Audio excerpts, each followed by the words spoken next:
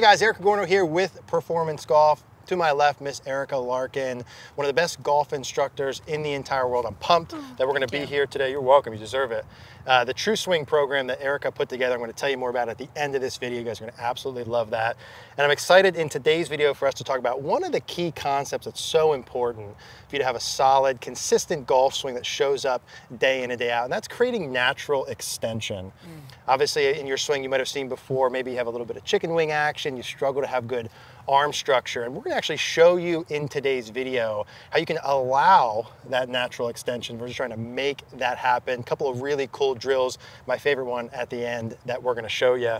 And so Erika, if you can hop in here first, and I know there's a couple of key concepts I've seen you do some content on and with your students about the club head working away from you, sort of level to the ground, how we need to get that past the golf ball, and then at the end, how our body works along with it.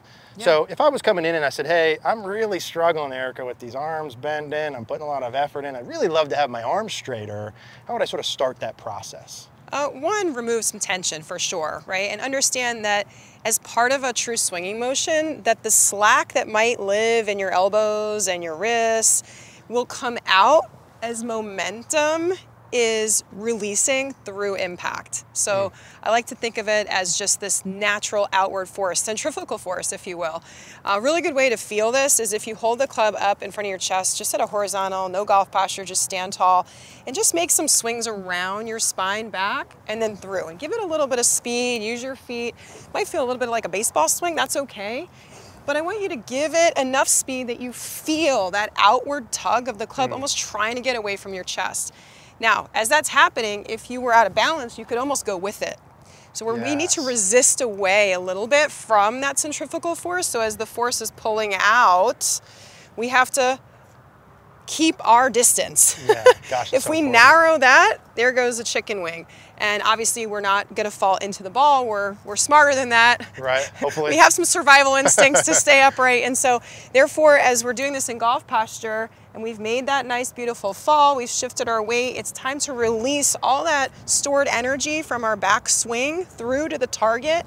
It's time to basically unleash it, unwind, and let it swing out. There's that centrifugal force moving out towards the ball and through to my target. Yes. The down aspect of hitting down on the ball happens because of our posture, not because we have to hit down on anything.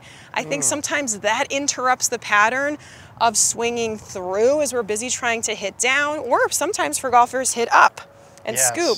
So forget the down, forget the up. Your body position takes care of that. That automates the angle of attack. It's really well said. Posture automates the angle of attack. All you have to do is swing and let the forces of momentum and centrifugal force come out through impact. Like to the point where I don't even care if your left arm bends at the top. I actually don't care. Because guess what? It straightens out automatically through impact if you let it. I love the way you said so many freaking things in there. So if you're doing the level to the ground, if someone's doing that, we're gonna talk in a minute about the body sort of resisting that. That's so important. When they're doing that, does it feel like the club head's the farthest away, like at the ball? We're looking at past the ball? Yeah, I would say it's not quite here, which would be ball position. It's just a little past ball position. So I don't know if this is 6 o'clock, we say it's, I don't know, 7 or 8 o'clock, something like that on this side of the ball. And so therefore we're, trying to get through to a point where we're really seeing that extension happening the root of the target and not at the ball. I always say the ball is not the destination for your swing energy. The target is your destination. It is a through swing. Yeah, I want to hop in there and try that level to the ground there. I'm dying to feel that. So when I'm doing this motion, if they're starting, and I think ironically, Erika, too, not only like would we be okay with them folding and then they're getting back to straight pass impact, I think to take it a step farther too, to feel this, to get that slack out like you talk about, it may even be easier if they do have the arms folded. If the left arm's a little bit bent, just to be able to get that position back. I'm not saying you got to go crazy with this, but just like, because you're not trying to anticipate when the straight moment is happening. You want to let it come out as a response to your body unwinding. Remember, the body is leading the arms are followers, and the hands are even more followers than the arms. That's why it's a hands-free swing. They're really taking a free ride. So let's go ahead and get the body unwinding. Those arms are following you. They're attached to you. They're going to swing out.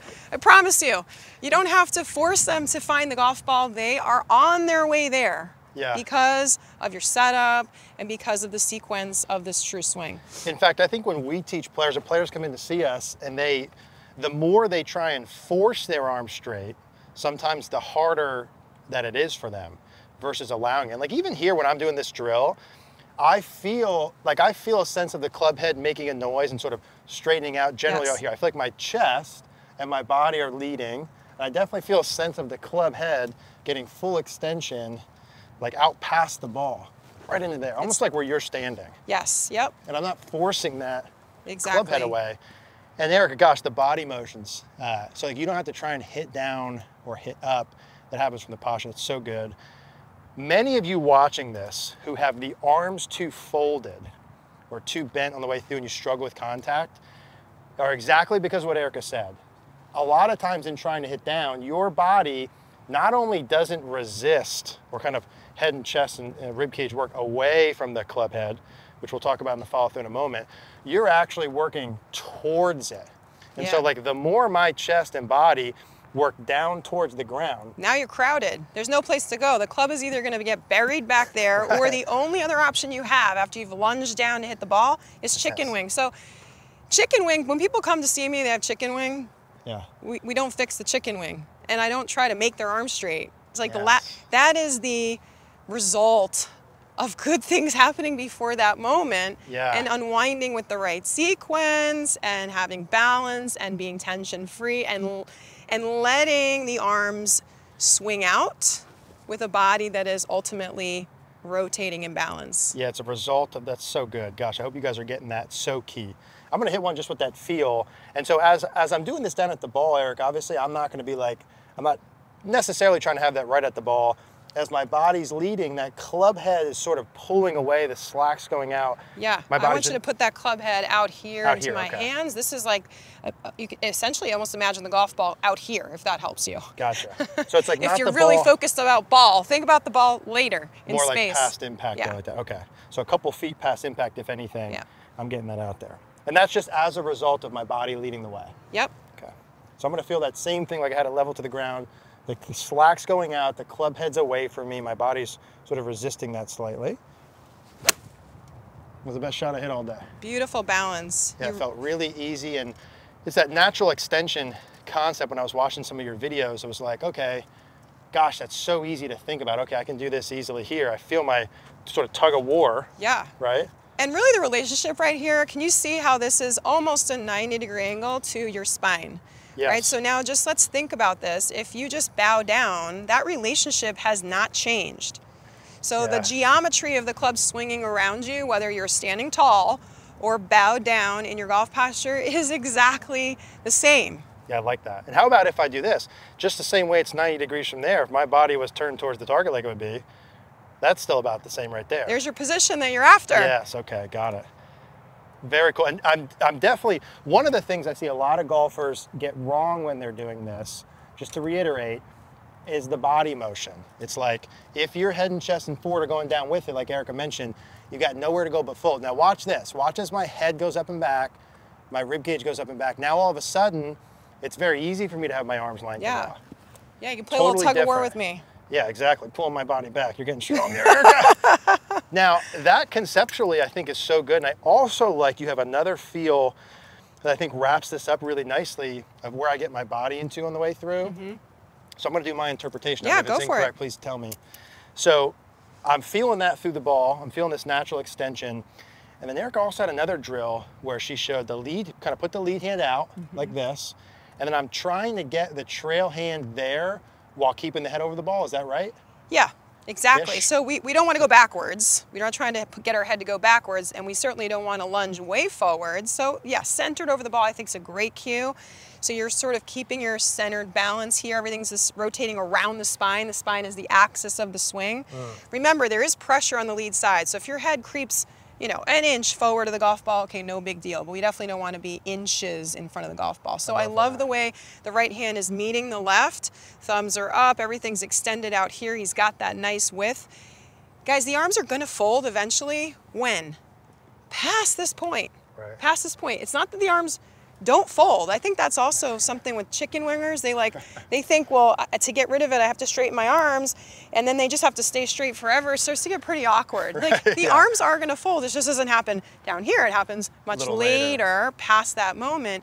And that drill that you just did is great because it sets that destination a little later of where we want our energy to go to. So you could do it a little dynamically. You know, you could really get that hand clapping loudly against your other hand, as opposed to this being where we're headed. We're headed out here. This moves the body.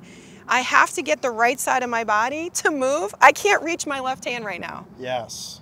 Unless I get off my right foot and get my chest to rotate. I cannot reach that. If I stay here, I cannot. You know how I could reach my arm? Yeah. Oh, chicken wing. Oh my God. So like, get your body moving. It's okay. It's so good.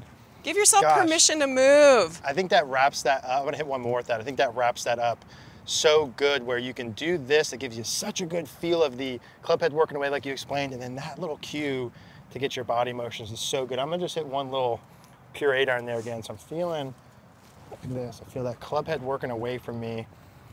My body and nice extension in the follow through. Arms are relaxed. That's another really solid strike. So I need that a little bit more in my swing, as evident by those last two. That was really good. Oh, Knuckles.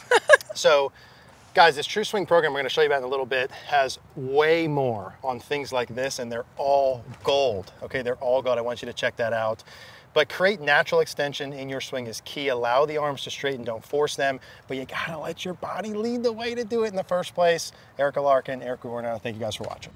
All right, guys, hopefully you enjoyed today's videos. I had a blast doing those with Erika. Like I mentioned, her True Swing sequence I think is awesome. I watched all the videos and they were absolutely killer. Not only do you get an unbelievable deal, I mean, 47 bucks for that, come on, but you get unbelievable bonuses as well. There's her on-course program. You get unlimited swing reviews, so Erika and her team can guide you through step-by-step this entire process. That's ridiculous. And also her mental game program and live Q&A. And not only do you get all of that included with the program, you also get a 365-day money-back guarantee. So there's literally no risk here for you to try this. I'm telling you, you're gonna love it. We're gonna put the link in the first link in the description down below. You won't regret trying it out.